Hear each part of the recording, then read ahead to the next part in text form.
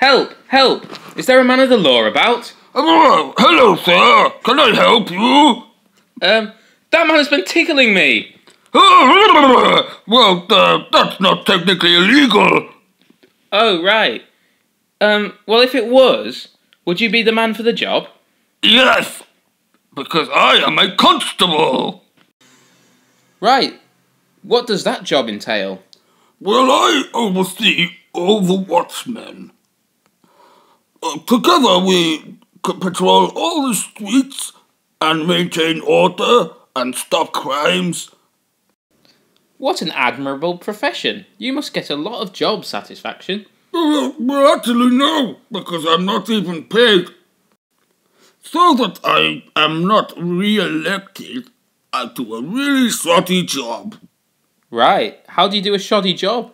Well, I don't investigate crimes, and I also pretend to be asleep when crimes are being committed.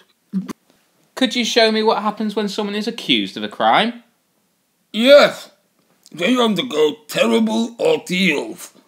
Follow me, I'll show you. The first ordeal was the ordeal by fire. Oh, how does that work? Well, the accused person carries a red-hot iron bar, or they have to take out a stone from a pot of boiling water. The prisoner's hand is bandaged, and he returns 3 days later. If the wound has healed, God must think the prisoner is worth helping, so they must be innocent. If the wound is infected, God must think that the person is not worth anything and is guilty. Then they are put to death. Right. How far do they have to go with this red-hot iron bar? 3 steps. Follow me now for the next ordeal. What's next, constable? The ordeal by water. Ordeal by water? That sounds much more pleasant and refreshing. Oh, it is. The accused is tied up, he is thrown into a lake or river, and because water is pure, like God, the prisoner floats, then water doesn't want him, and neither does God. If God has rejected him, he is guilty, and he must be put to death.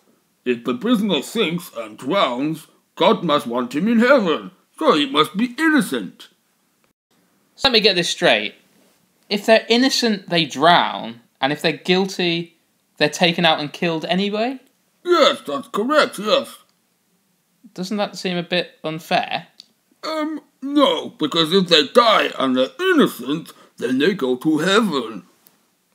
Right. What's the final ordeal? Follow me, and I will show you.